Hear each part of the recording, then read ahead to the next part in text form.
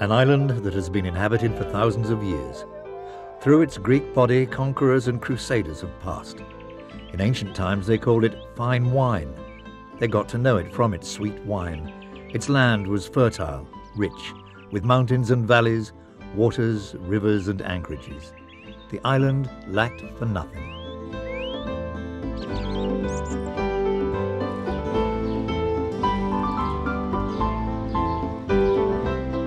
Its people were open, jolly. An island at the eastern end of the Mediterranean Sea. A happy island despite its adventures and conquerors, despite its foreign masters and the difficult years, earthquakes, drought, the wrath of the gods. An island smiling at history and tradition. A crossroads island, values, civilizations, traditions. A modern island, multicultural, that accepts and embraces. As in the past, and today an island station of services, goods, exchanges.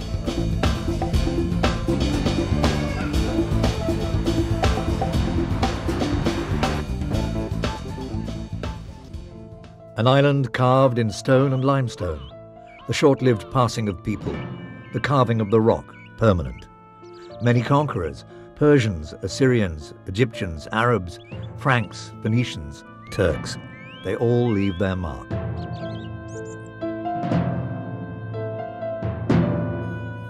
The prehistoric settlements of Hirokitiya and Lemba open wide the doors of history 7,000 years ago.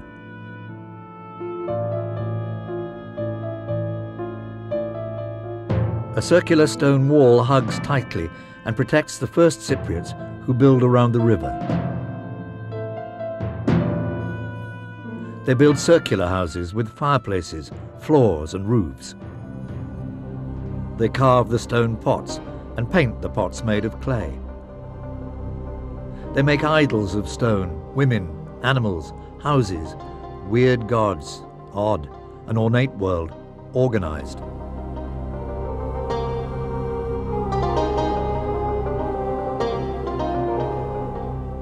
The island became known in the Mediterranean Sea world from the gift of God, copper. Metals, stone, ochre, colours. Copper made the island. It brought it to light. It travelled. It enriched it with knowledge, experiences, aquatic, terrestrial.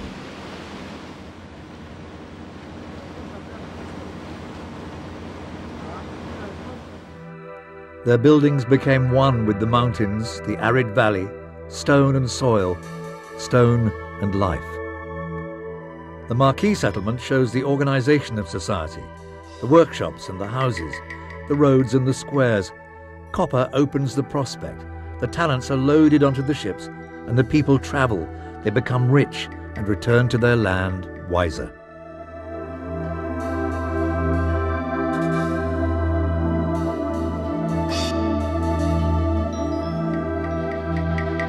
Angomé, however, is a great city, the zenith of trading in copper. Alassia of the Pharaohs 1200 years before Christ. Angomé was the port for copper. From this town, with its sanctuaries and houses, the squares and the workshops, copper travelled further afield to Sardinia, to Spain, and its Mycenaean inhabitants, who arrived here in 1200 BC, gave the island new life, new religion, and new skills.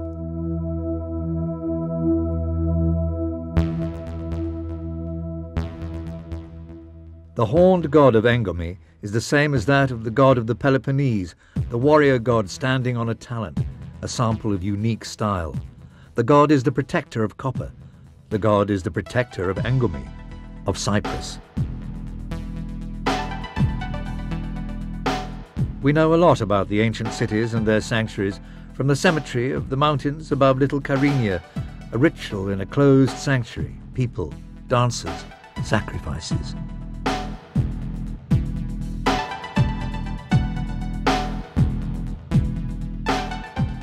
The Cypriots work, they cultivate their land. And the stone becomes a body, a face, a statue, a man, a woman, a figure.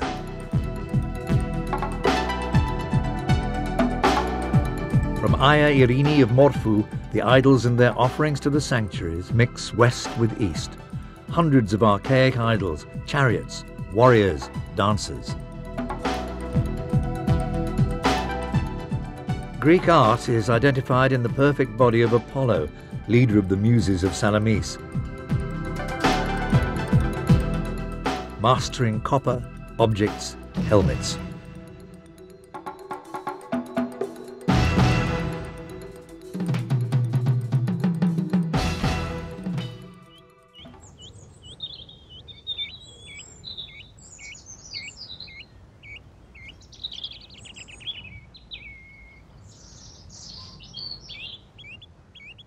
The grandeur, however, belongs to the nature of the place.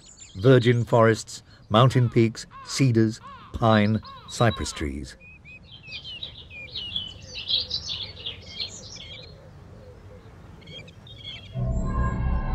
Life goes on in the 10 ancient kingdoms of Cyprus, 10 built cities, dedicated, protected by gods and people, ports, bays and anchorages, an island, and all around it the sea, the winds, and the enemies.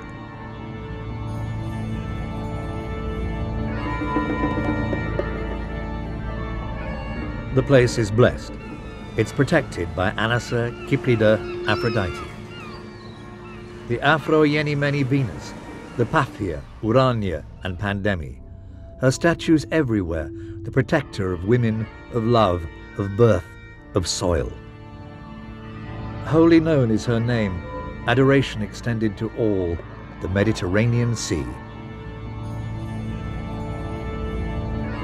East of Limassol, a natural fortress, Amathunda, an archaic town, classic Hellenistic, Roman, Christian. A town identified with the port, a commercial centre, a meeting point of relations between East and West. In the citadel, a palace, walls protected with gates. Around it, the market and the baths. On the other end of the island is Kition. A Mycenaean city arises from the rule of copper. 2 temples with an oblong garden and altars that are still standing. Architecture from carved stones that show the ability and dexterity of Cypriots in building. And that's where the Phoenicians arrive around 850 BC and build the temple of the god Melkart, their own god.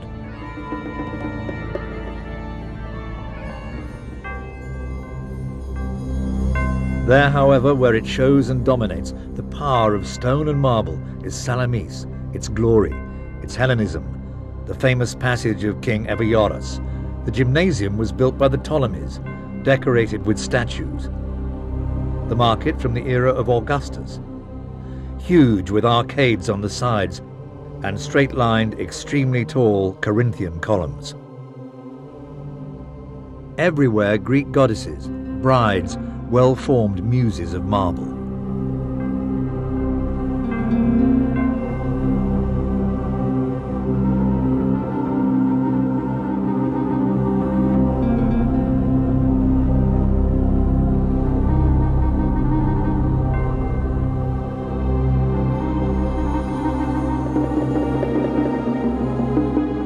Greek script at the gymnasium in Palestra. Salamis is one with the metropolis. The Salamis aqueduct brought water to the town from Kythrea. It was stored in a large tank, and it was offered for the needs of the residents. Roman baths, swimming pools with cold and warm water offered relief and peace to the people of Salamis.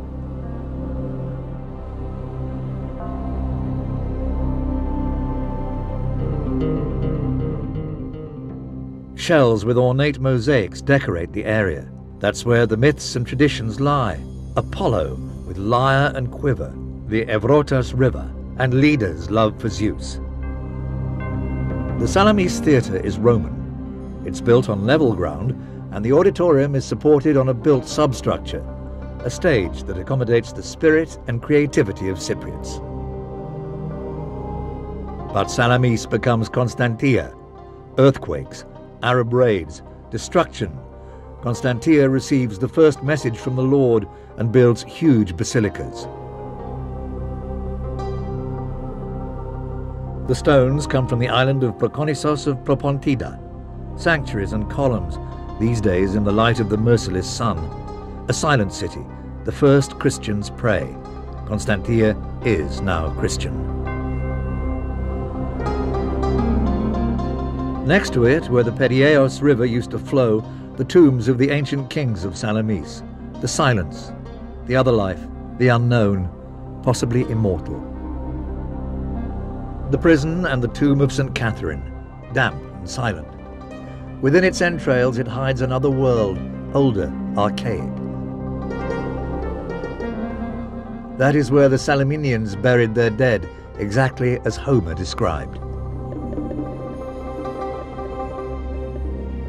Except that the opulence that was buried was foreign to Homer. The wealth can be seen from the decoration of the dead, the pain, the hesitation of departure, the faithfulness to the root, to Homer.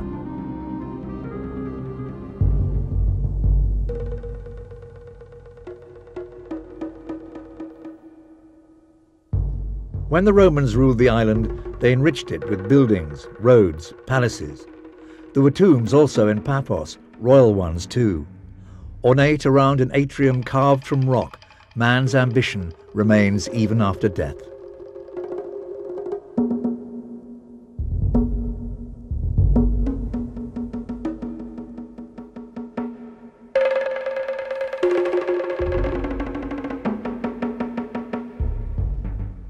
Paphos was the city of the goddess.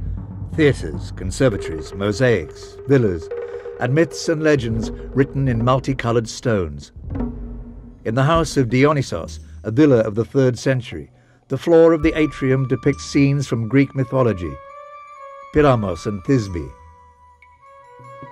Dionysos and Icarus, and the first to taste the sweetness of wine. The wealth and opulence of the Romans of the 3rd and 4th centuries.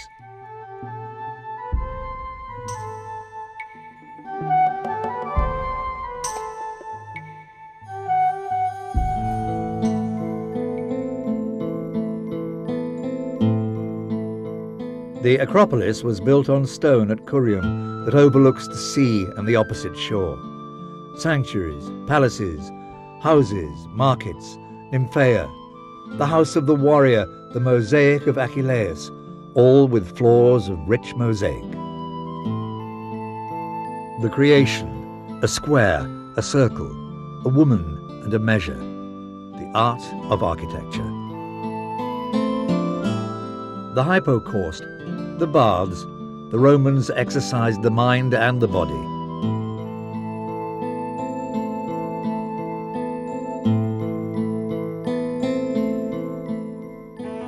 The ancient theatre that overlooks the water, here's the sea is smaller than the one in Salamis.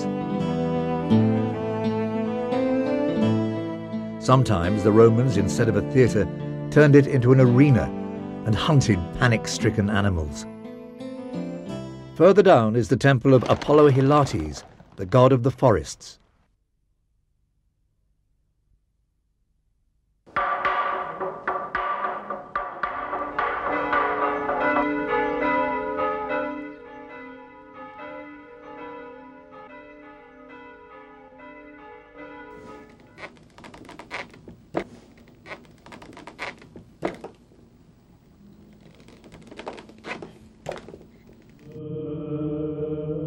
Christianity arrives on the island. It finds a welcoming audience.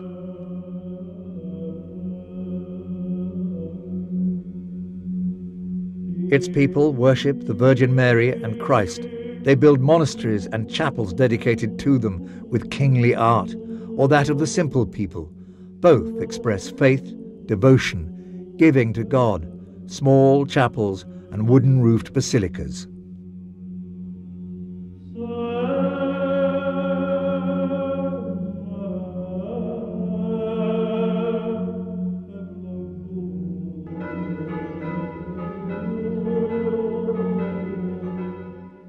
Churches with murals from the 11th century. Ias Nikolaos tis Theis, I Panaia tis Asinu, I Panaia tu Araka. The eyes of the Pantocrator are everywhere. And here the stone becomes one with faith. Patience, tradition, labour in his name. 5 domed churches in the holy garden of Aphrodite, Hagia Paraskevi dominates.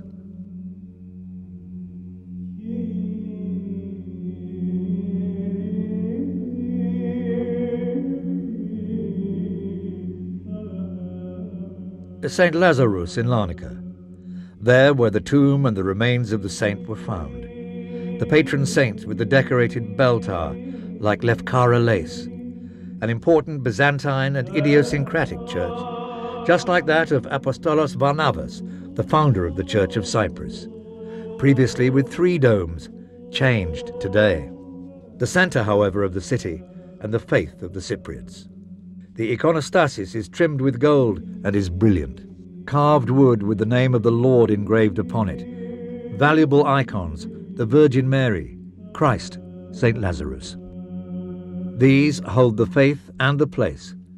It survived despite the Latin rulers who bought the island from Richard in 1192. But they do not listen to it. They don't understand it. They do not feel for it. They build on the mountaintops of Pentadactylos, St. Hilarion Castle, impregnable, full of legends and tradition. A Byzantine construction, it now accommodates Frankish kings, beautiful princesses, and gallant warriors. The lower section houses the bastion with its Byzantine arches.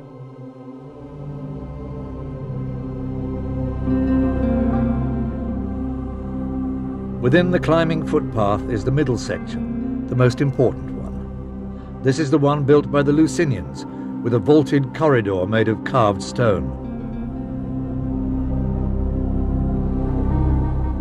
In front of us, the Church of St. George, built before 965, a Byzantine structure that had a large dome that was supported by 8 arches in the central square area.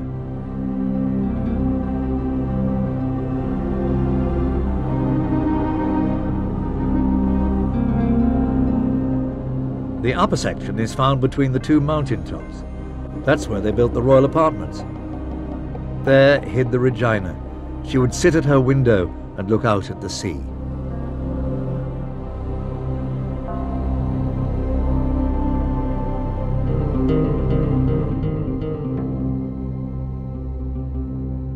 There, high up, with little Kyrenia as its sole company and the stormy sea of Karamania, Frankish monks arrived. Persecuted by Saladin, they built abbeys, palaces. The Latin East finds a receptive audience in the court of the Lusinians. Bella Pace Abbey, an ode to the limestone of Kyrenia, to the Gothic art of the arch, an ornate decoration in the soul of Pentadactylos. From there, the Latins passed on the message of Christ.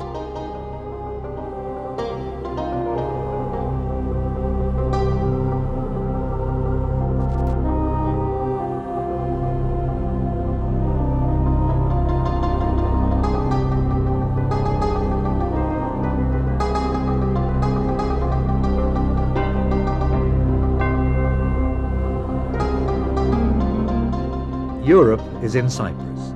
The only reminder of the East is the palm trees and the branches of the cypress tree.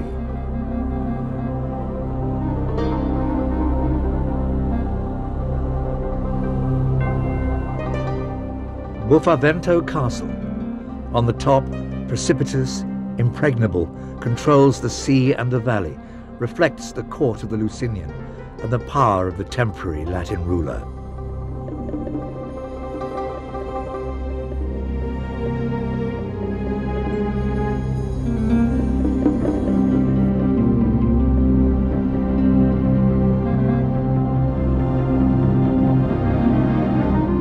Kantara Castle, huge with apartments and gardens, battlements and dungeons. And there, love affairs, intrigues and plots. There, high up in the battlements and in the dark dungeons, the history of the country is set out. The merciless persecution of the Orthodox Christians. They govern the place, however, by sea and by land. The Latin rulers remain and establish their presence. But not for long. Clouds fill the sea and the sky. the Ottoman threat comes to the Mediterranean.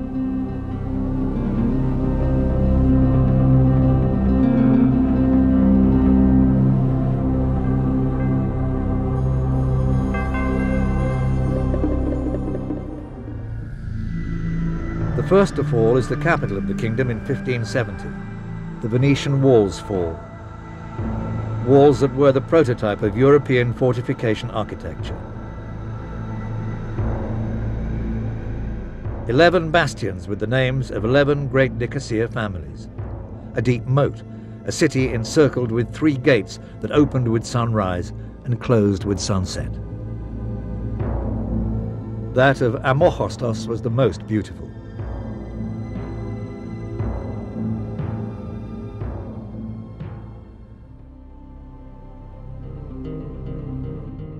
Hagia Sophia falls also, the grand cathedral church.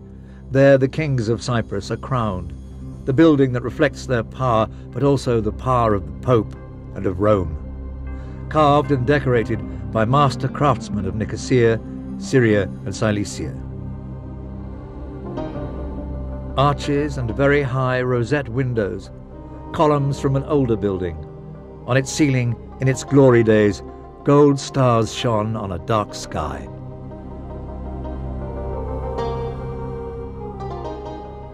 After its fall on the 4th of September 1570, Hagia Sophia becomes a mosque, as does St. Catherine with its vertical windows.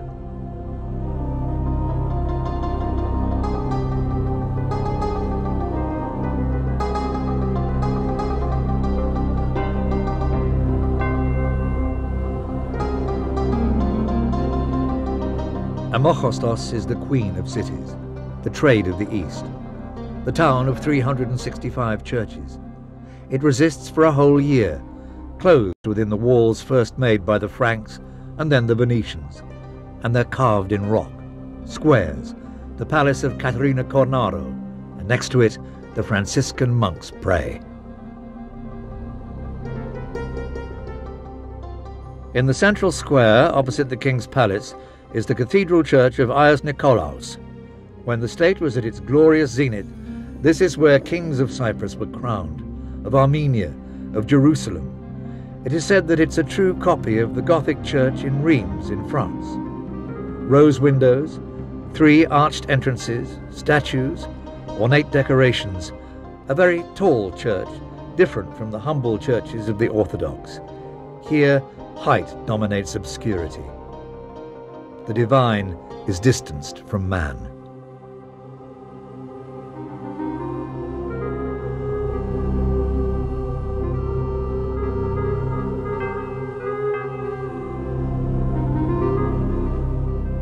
Next to it, Ios Yorios of the Greeks, the cathedral church of the Orthodox in Amochostos. Dated around 1370, 3 aisles lead to a central elevated point of 1- and 2-sided semidomes. Aisles with 5 openings that are supported in circular columns of huge dimensions. Today, only the foundations remain. The eye is drawn to the high windows around memorial chapels. The whole interior of Ios Yorios of the Greeks was covered in frescoes. Frescoes of the 16th century, certainly the work of an Italian craftsman. Today, they're lost in the light.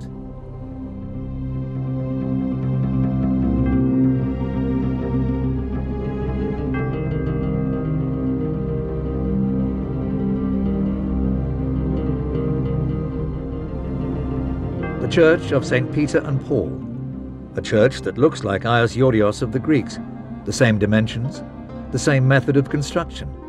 A strange building, huge, sturdy, between the Orthodox and the Latin. A peculiar architecture, ours and theirs. Next to it, the royal palace. Only its garden remains. The floor with the windows Catherine left crying and handed the town over to the Venetians.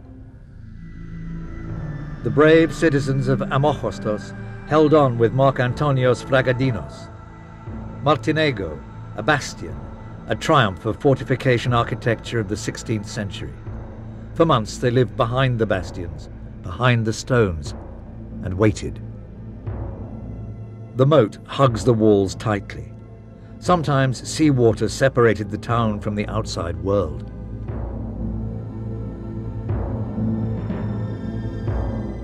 At the entrance to the port, Othello's castle, on its own to face the enemy that would be coming from the sea. The Venetian lion could not save the city. Hordes of Ottomen attacked it day and night, by sea and by land. Frightened, the women ran panic-stricken and hid in the sunless rooms. But the damage was done. The town fell. The churches became mosques. The foreigners left. The Christians were driven out and created Amorphostos.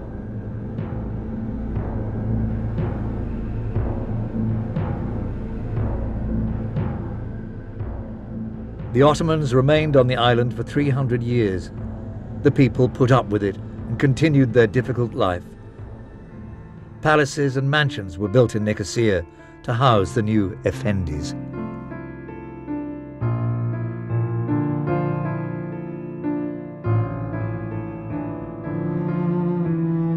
The house of Haji Yorgaki Kornesios, the dragoman, an old medieval building, was renovated, modified. It became an example of architecture of the 18th century, with sunrooms, living rooms, proud arches, decorated, ribbed, intricate wooden ceilings.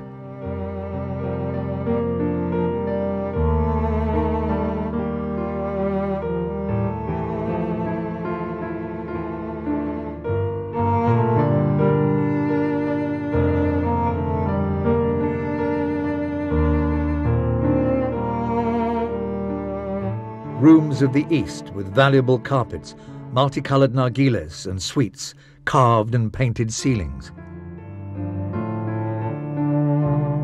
The sovereign at a distance at the end of a room to remind of past glories. That is where the powerful dragoman would receive his guests. And the towns would grow. Lefkasir with its market was the capital.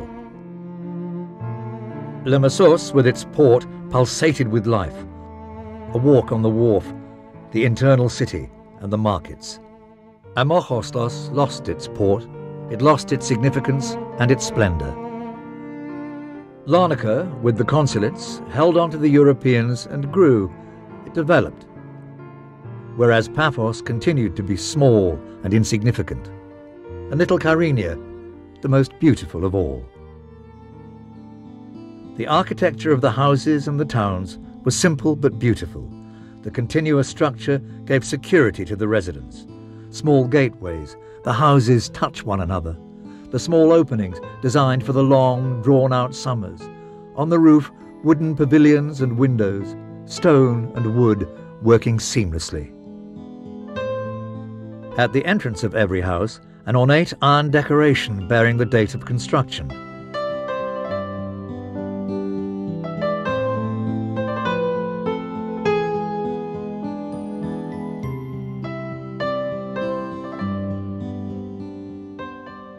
The residents are enclosed within their houses, hardly any glances to the road.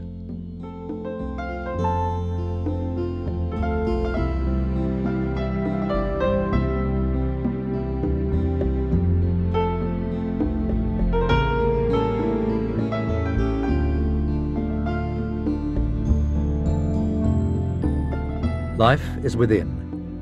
The internal gardens have palm trees and jasmine. Worlds closed within themselves, sunrooms and arches, stone ponds, internal staircases, upper floors facing the west and the prevailing wind. Houses that reflect life. The town is one family. The neighborhoods raise generations. Stone houses in narrow alleyways, all made of limestone. Capitals everywhere, carved, ornate, that hide the patience and expectations of freedom.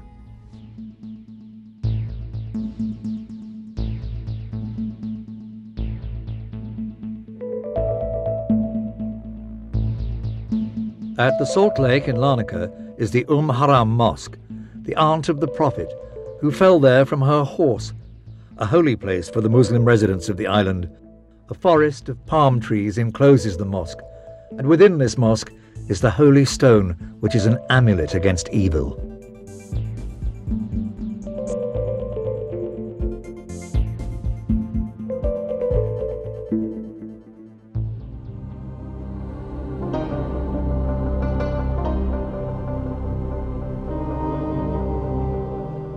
The towns receive the visitors at the inns, the squares, where the farmers dismount with their livelihood for sale at the markets. Others get on with their indolent lives, coffee from the East, the philosophy of life. The large inn in Nicosia is where everybody meets, an amazing structure of the 16th century that was built in 1572 by Muzaffar Pasha, the first Ottoman governor of the island. A beautiful two-story building built with limestone around a large central garden.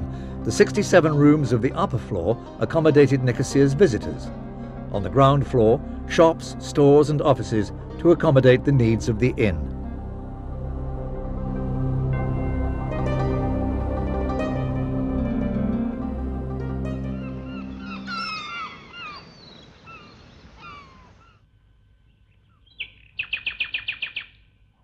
But life is not only in the cities. The beauty of the world of Cyprus lies hidden in its nature, in the snowy mountains, in the forests, in the valleys in spring.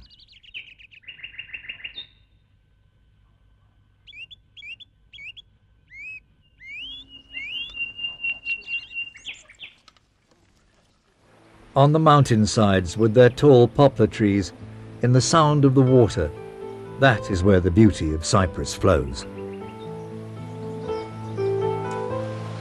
The water, the life of the place, its unique sound. At the Evrichou mill, the water brings life, a stone-built fortress in the colours of the place, the stones of the river, the stones of the mountain, the open arches. Moments of unrivaled beauty at the Chelafos Bridge, at the arches, at the Scala Aqueduct. The water flows just like life.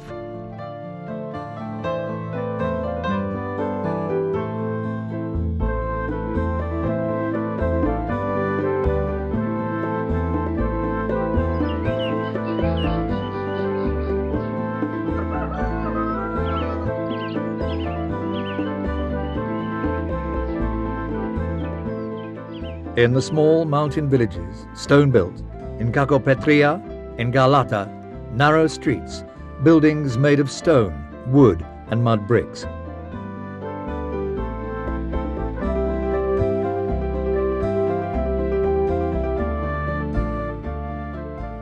The beauty and simplicity of the natural materials are the characteristics of our local architecture, local knowledge.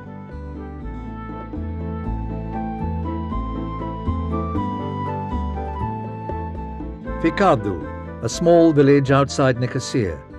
Stone geometric volumes in shades of grey and ochre. Logs, thick wood, straw, clay tiles. Internal gardens with ovens. Exteriors that prevent unwanted glances. An ode to traditional architecture that stood the test of time and weather.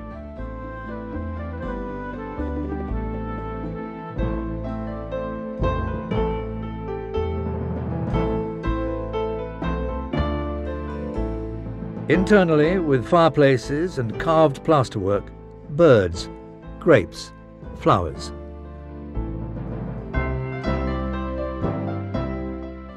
Architecture that meets the needs of the people.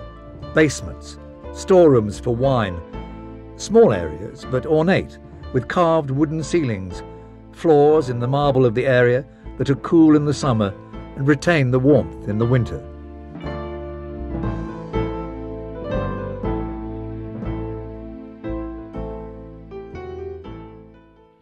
The centre, the soul of every village, the church. The houses around, the tiled roofs, all encircled in green, with jasmine and roses. In the Limassol district, the wine villages of Arsos, Lofu, Kilani, Vasa.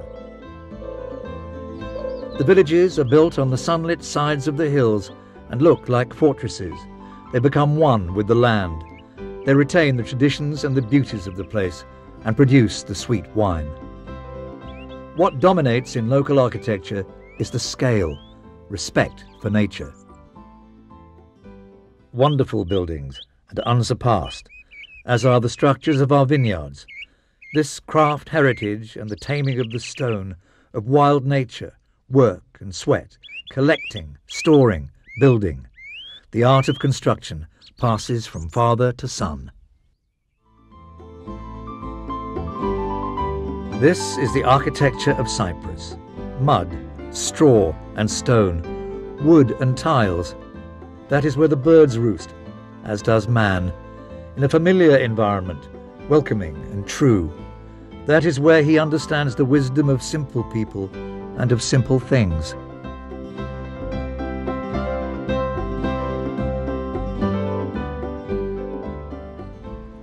The urban architecture of Limassol, due to its cosmopolitan port, acquired another dimension. In the century that has passed, it built houses and mansions that today constitute the pride of the town. Decorations, details, figures, wreaths and garlands ornament the facades of the houses. Limassol absorbed influences from European centres, and its houses have an unmatched wealth. These are also carved from the stone brought in from Kivides, which is close by. Craftsmen came from Greece and carved the stone. They brightened it, and that in turn brightened the entire town. The East is no longer here. Here a different kind of breeze blows, a European one, a Greek one that gives wings to the second capital. Private homes, the Museum of Folk Art, Pilavakis' house, which is now a library, a structure from Paris, European style, Baroque and Rococo.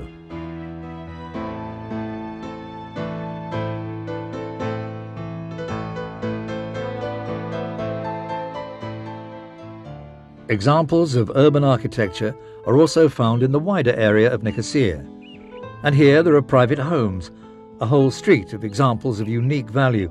Gladsonos Street in Nicosia is the ultimate in the art of stone. The Capitol, the arch, verandas for the hot summers, shells for flowers, Corinthian columns, balconies for the long drawn-out summers. Only time has changed the feel of the limestone. The hard work and sweat of the craftsman who carved it is still there.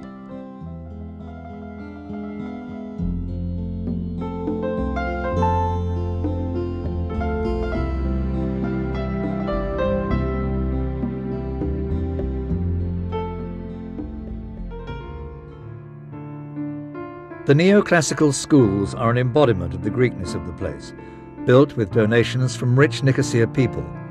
The Pan-Cyprian Gymnasium, the first school, the pride and joy of Nicosia. The Phaneromeni all-girls school, possibly the most beautiful one within the Nicosia walls, with a tradition in education and morals.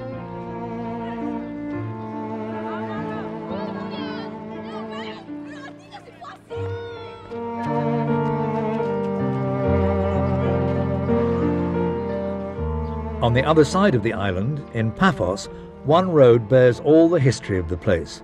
The neoclassical schools of Paphos, unadorned, with the marble busts of teachers, places of education and training, places that exemplify the manifest determination of the nation, places that brought up generations of Cypriots, whereas the place was governed by the English colonialists. A classic example of the place's colonial architecture is the Presidential Palace in Nicosia. The first building was burnt during the October incidents in 1931. Another one was built in the same place, and this was also limestone. It was decorated with the royal coat of arms, a building that's trying to blend the Gothic arch with the Ottoman bow, the sunroom with the arches. Entire arches were transported from Panagiotis Odikitrios Church and were set up in the garden. Their architecture reflects their policy, dividing the place, the divide and rule styles from all eras.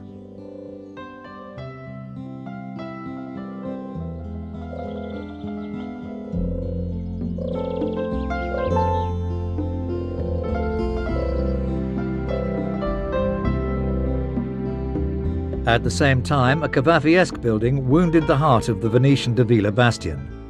The fairground that was built here in 1930 subsequently housed the Apoel Sports Club and then the municipality of the capital.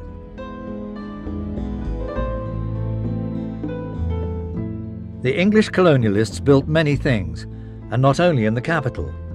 In Limassol they constructed administration buildings. In Larnaca, at the end of the square, they constructed buildings and warehouses, all of which are characterized by a medley of styles: wooden pavilions, arrows and arches, medieval, Ottoman.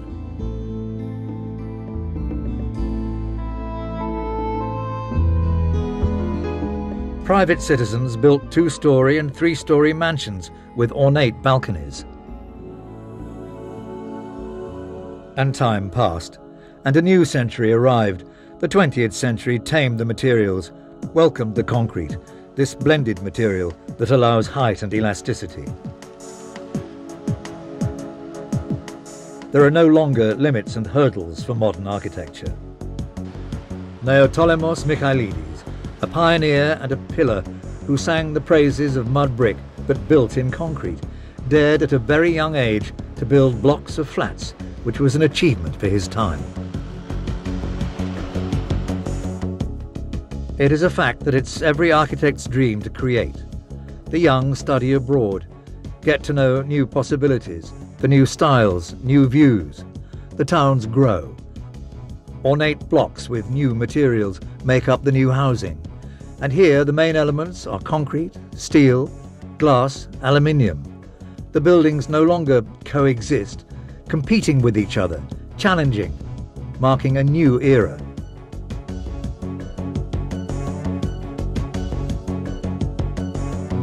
The mud brick disappears.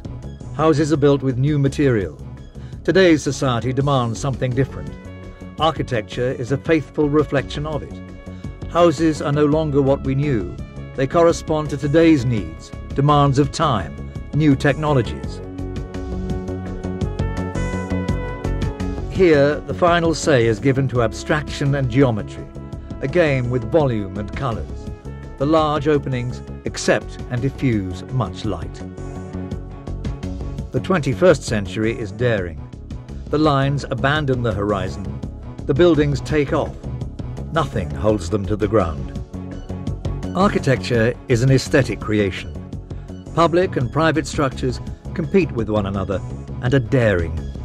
The materials and the volumes play between squares, oblongs, rhomboids, wood, concrete, glass.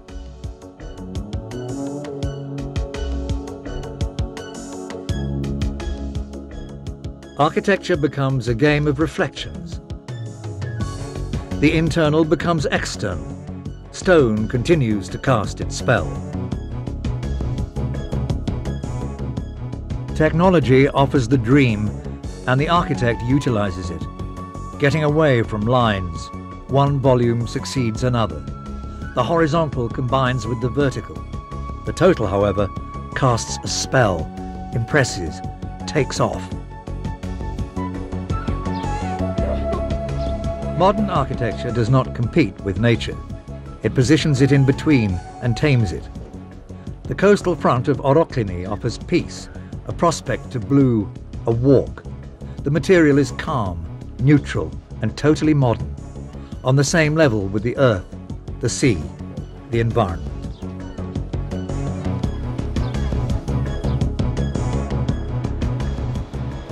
In the towns, however, the challenge is different.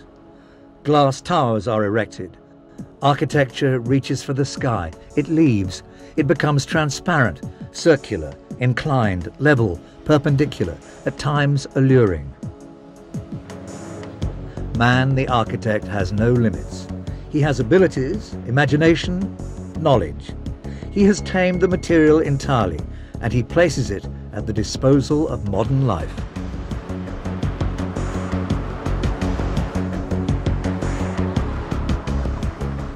Because architecture is bold.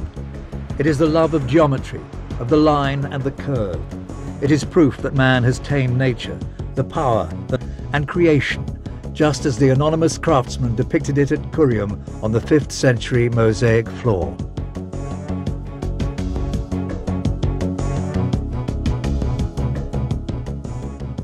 The creation, wisdom, knowledge, the alpha and the omega of human creation.